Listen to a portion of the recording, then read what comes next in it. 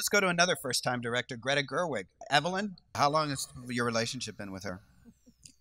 I'm not even sure. 5 or 6 years. 5 or 6 years, and maybe now 8. I read that time, you know. I read that she had a 300-page script. Now, did she give you the 300-page script? She did not. Or she did. So when did you first see it? You knew she was writing this, right? Yes. And it was a story about, even though it was not biographical, it was about her hometown of Sacramento. Yes, but you know, the story of Lady Bird is the story of Greta as an auteur. So when she handed me the script, it was largely what you see on screen. Right.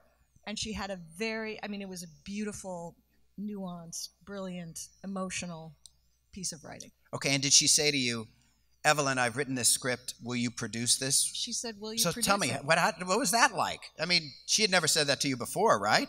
I won the lottery. Are you kidding? The Yeah. script was incredible. And I felt it was really important for her to make it. She had a very clear, very specific vision of the movie she wanted to make, and it was really important to create a situation where that would be protected, and she would make the movie she Okay, and did you, she has this wonderful conversation with you, and then you say to yourself, okay, I got to put this thing together. So did you immediately think it was, it had the scale to be a movie, or what was your thought process at that point? Yes. Okay. We knew the movie it could be. It was a question of who was going to give us the money to make it. Okay, so what was your next move then? And we're talking first-time director, right? Neophyte producer, right? Story about a high school girl in Sacramento, right? And her mom and her best friend, right? You know, this is not something that. No, clearly. So your first call was to yeah, but the script is great. Okay, your first call was clearly to that's the problem. You're the problem, Gary. No. So your first call was to. Gary's an optimist. He used to be an now he's a pessimist. But that still counts, Gary. So don't feel bad about that. We sat with Rena Ronson at UTA, and we tried to think about who would want to make this movie. And who wouldn't come in and say, you got to make script cuts for budget, or you've got to cast this star or that star, or you need to shoot it in Toronto to double for Sacramento. I mean, we didn't want to go through that independent film ringer where her vision was going to get flattened out. So we very carefully chose certain people in the marketplace we thought might get it. So did you bring it to Scott, or was Scott...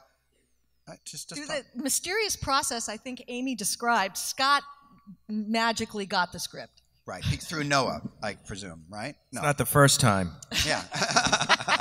Because Scott knows all and sees all. He's here somewhere. Okay, but yeah. so he called you and said, just talk. I mean, listen. What Scott and Barry Diller did was incredible because they read the script. He read the script and he said, "I want to make this movie." Mm-hmm. He said, "It's our town. It has to be made. Greta's going to make it, and you know, I'm the person who can make this happen for you." So, but look, here's what you're also saying too, Evelyn, is that you've known Scott for years. You have this relationship with him. You know that Scott has produced for Noah. You know that Greta lives with Noah. Yeah, we actually didn't want to go to Scott because he was Noah's producer. He was the one person we said we're staying away from all things Noah. This is Greta's statement.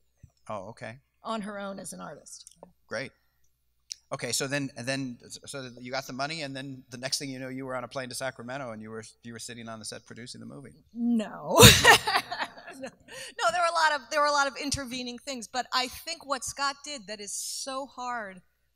I think it's something it's a hard gap for women to bridge, which is having someone believe that you can execute a movie and that you will deliver it. I think there's a huge unconscious bias against women, against female directors, against female-driven stories, against all of it. And what he and Barry did was really extraordinary. Great. Good for you.